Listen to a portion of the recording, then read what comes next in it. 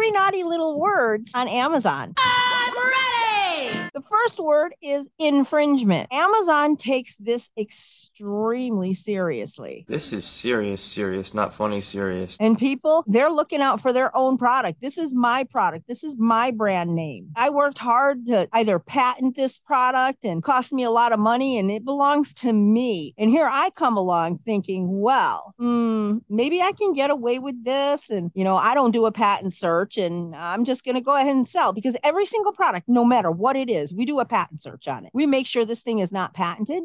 We make sure there's no trademark on it. If I want to, I can sell a snow globe. Snow globes are great to sell. They're just a generic product. And I can have my supplier put whatever, maybe a nativity scene in it, something that's a little bit different from anybody else's. But if I come along and say, oh, look what they have over there. I can sell that as a mini globe. And I can just call this mini snow globe. And I'm going to sell this one on Amazon. Well, guess what? Chicken butt. See him? That's the Grinch. Okay. The Grinch is trademarked. It looks identical to him. And this is infringement. You are infringing on someone else's trademark. That's one of the main things we teach you before you sell your product. This keeps you safe and make sure you're doing well with your products.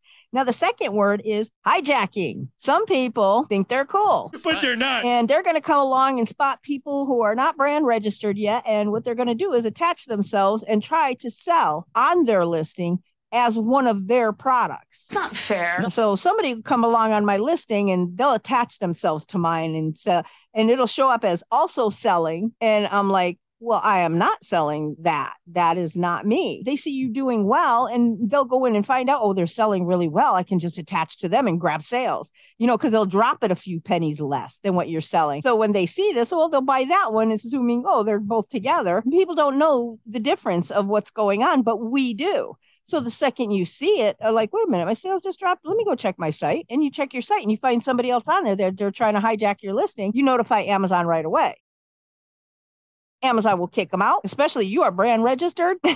People do not mess with brand registry. So this is what we teach you as well. We teach you to get brand registered because you have more protection and you have more benefits. You get to do videos when you're brand registered. Now, the third one is suppression. Oh my gosh, nobody wants their listing suppressed. And one of the main things can get you suppressed is incorrect photo, your main photo. It'll tell you white background, no writing, no awards or banners or things that say guaranteed with a little sticker up there. None of that can be there. Just the product itself with the name brand on it, maybe the packaging that's next to it and an ebook. These things can be on there, but it has to be on a white background because there's like this honeymoon period when you first start where Amazon gives you, special treatment. You have a brand new listing, a brand new product. Let's see how this does. And they'll move you up a little bit faster.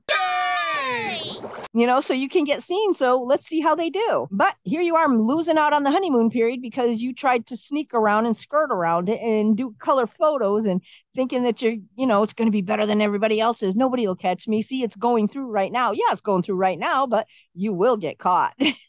Make no mistake about it. You will get caught. Always follow the rules. Please, my goodness, follow the rules. These are not, it's not difficult. When we get a product, we find a great product, do a patent search, do a trademark search. And then after that, hijacking. Don't hijack anybody's listing. You will get caught and they will get caught by you because we're not allowing it. And we teach you to watch out for it. And then this next one is getting your listing suppressed. Sometimes your listing can get suppressed because it's simple things and there's a fix for it.